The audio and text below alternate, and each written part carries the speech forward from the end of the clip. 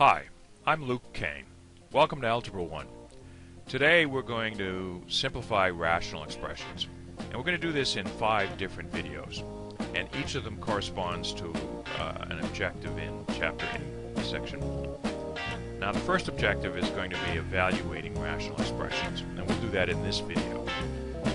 And in the next video we'll look at making rational expressions equal to 0 or undefined. So that corresponds to Objective 2 of Section 8.1, or Chapter 8, Section 2.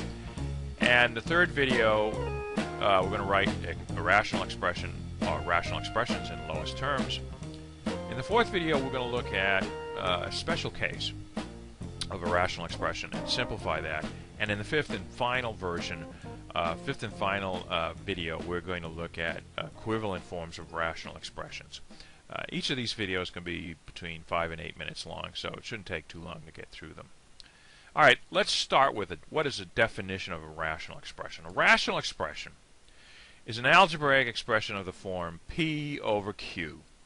Q, the denominator, cannot equal 0 because we cannot divide by 0. That function is not defined in arithmetic. Now this may look familiar because this is the exact same definition we used for a rational number. And a rational number, we said, was also equal to P over Q, where P was an integer and Q was an integer. And in fact, although we didn't say it, P and Q were prime relative. They need not have any common factors. Well, in this case, we're going to talk about a rational expression, and a rational expression, P is now a polynomial, as is Q. And what do I mean by polynomial? It's some algebraic expression, usually with variables in it and a constant. And it looks something like that. We've seen all this before. Alright, so let's evaluate a rational expression. Alright, now that we've defined a rational expression, let's look at an example and let's evaluate it at various values. Alright, so here's our rational expression. The numerator is x squared minus 25. The denominator is x minus 1. Now, according to our definition, the numerator, P, should be polynomial. Well, let's see. Polynomial is going to look like this. So in our case, a to the m, a sub m, going to equal 1 because this is 1. Alright? And m equals 2. So we end up with x to the 2. Alright? So rewriting that would be 1 and that would be 2. We don't have anything in the middle with a variable. But we do have a constant. Our constant is minus 25. So a sub 0 equals minus 25. So we can fit this into the form, the standard polynomial form. So it is in fact a polynomial. All right, let's look at the denominator and show that that 2 is a polynomial. All right, because by definition a rational expression is a polynomial over a polynomial. Well, in this case, our leading coefficient is 1. So Bn equals 1. That's this guy over here. That's going to be 1. N is the highest power, and that's 1. That's because we have another implicit 1 here. Alright, so n is 1. Again, we don't have anything in the middle with a variable, but we do have a constant. And our constant in this case is minus 1. So it was easy to fit these two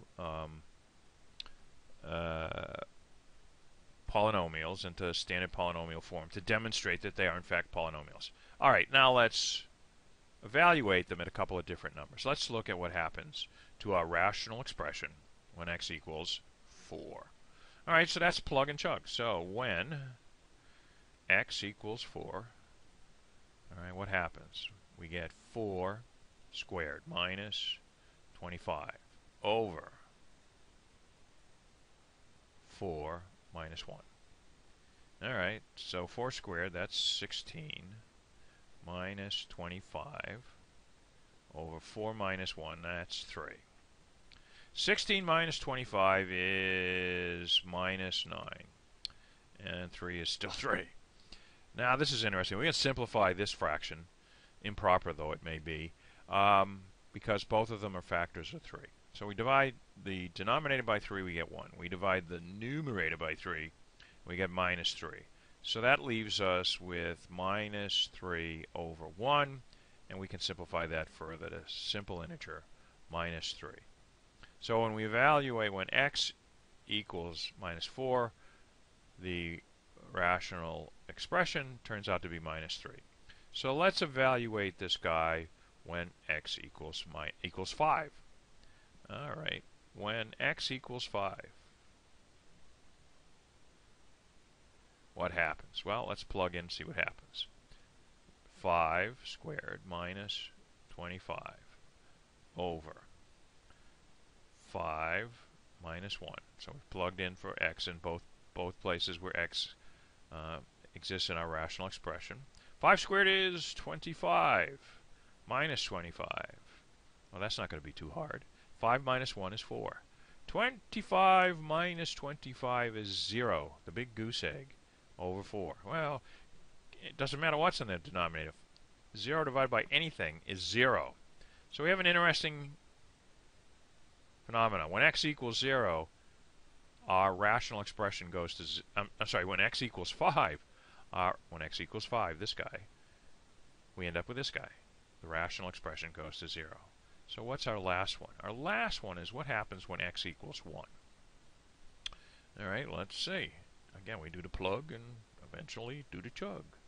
So x equals 1. What happens when x equals 1? Well, we put in a 1. 1 squared minus 25 over 1 minus 1. All right, so that's going to equal 1 minus 25 over 1 minus 1. 1 minus 1. Let's write it down. 1 minus 24 is... 1 minus 25. I'm already thinking the answer. 1 minus 25... Oh, gosh. 1 minus 24 is minus... Oh, God, I can't even say it again. Let's try that again. Third time will be a charm. 1 minus 25 is minus 24.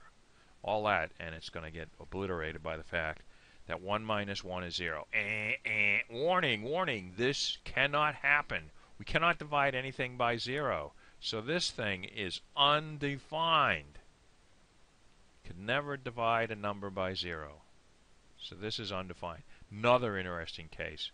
When x equals 0, I end up with this thing. When x equals 1, this thing ends up being undefined. We'll look at this again in just a minute in the next video. And we'll look at a couple of different cases of rational expressions, and we'll show how to make them equal 0, and we'll show how to make them undefined. So let's ask the question, what do we learn in this video? Okay, in this video, what did we learn? We learned how to evaluate a rational expression. That's pretty easy. We just plug and chug. We also learned the definition of a rational expression. And a rational expression is a ratio of two polynomials. We have a polynomial in the numerator and a polynomial in the denominator. All right, that's pretty straightforward. Next time, we're going to look at how do we make a rational expression equal to 0. And we'll also look at how to make a rational expression undefined. Or think of it another way, we're going to find out when is a rational expression going to be 0 and when is it going to be undefined. Till next time, I'm Luke Kane. Bye for now.